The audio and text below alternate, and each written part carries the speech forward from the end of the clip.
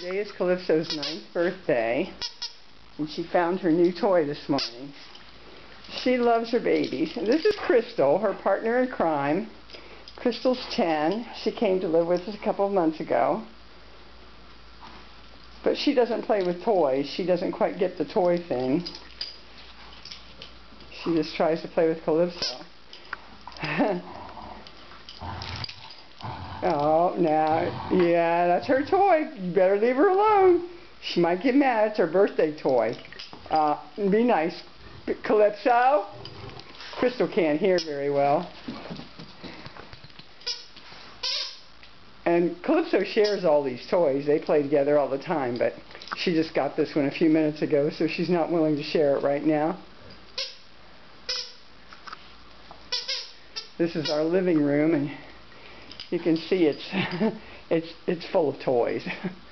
We have toys all over the place in here most of the time. Except occasionally when we entertain, we pick them all up. Let me see your face, baby girl. Calypso, will you look at me? No, she's too happy playing with her toy. All right.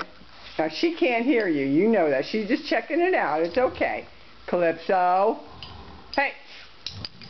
You. Well, let's take your picture, too. This is another pretty girl. This is Crystal. She's 10 years old. She came to us from North Central Los Angeles animal shelter back in early March. She had some growths on her that looked like hemangiosarcoma, and we removed them and ran histology, and it came back benign. So that was absolutely delightful. She is a very sweet, very loving girl. She's my shadow. She follows me everywhere through the house and sleeps right by my side at night. She does not move. She plunks herself down in that bed beside me and does not move. And she is available for adoption. She loves everybody. She's very outgoing. When we take our morning walk, she has to walk up to every single person in the park and every single dog and say hello. The only issues with Crystal are that she can't hear a word if you're standing behind her. So she has to stay on a leash when we walk so that I can stop her if she starts to go the wrong direction.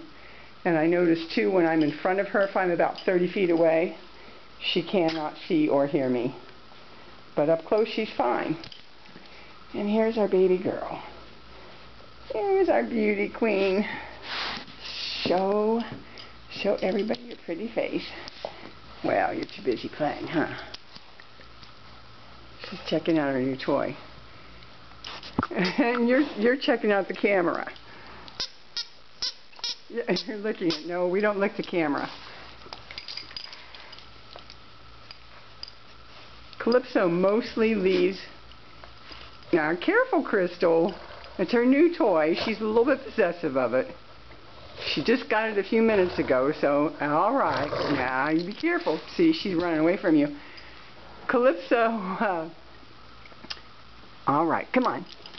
Calypso is going to be a surgeon in her next lifetime. She perfectly excises the squeakers without destroying the toys. And she'll leave those squeakers in there for a long time. Her toy from last year still has all the squeakers in it. It's like the toy this year. It has like 6 squeakers in it. The feet have squeakers, the belly, and the head. So there are a lot of squeakers. And most of these other toys, many of these other toys on the floor have had the squeakers excised, but she still plays with them. They're still her babies, even though she's taken the squeakers out. So this is your birthday video, baby girl. Yeah, wagging that tail. Happy dog tail wag. I'll try and get some video of her in the park as well when we go for our walk this morning.